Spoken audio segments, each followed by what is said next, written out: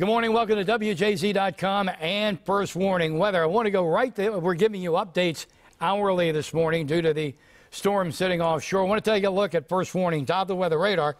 And I want you to notice a couple things. One, there's some dry slots now working their way in to central Maryland. We're still looking at some pretty vigorous moisture coming ashore around Ocean City.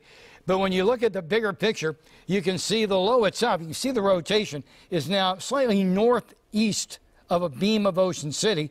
And you can see the southern end of this moisture coming our way.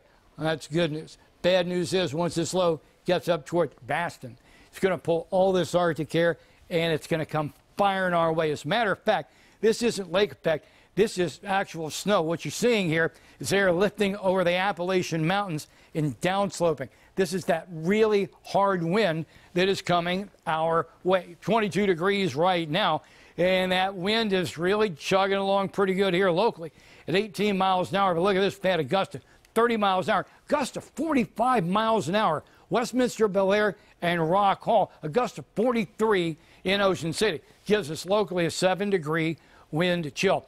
Now, what's important about this next graphic is not only that there is no snow, and by the way, 1 to 2 inches, we've downgraded a bit, coating to 1 to 2 inches on the 95 quarter, 3 to 5 Rock Hall, still looking at towards a foot down on the Delmarva. But what's important about this graphic is not only that there's no snow, but that's where the cold air is really now starting to make its presence known.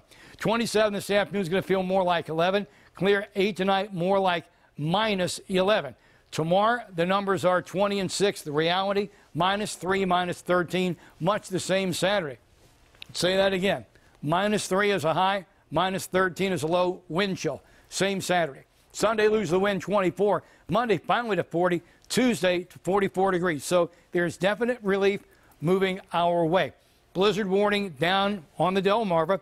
Winter storm warning, central eastern shore.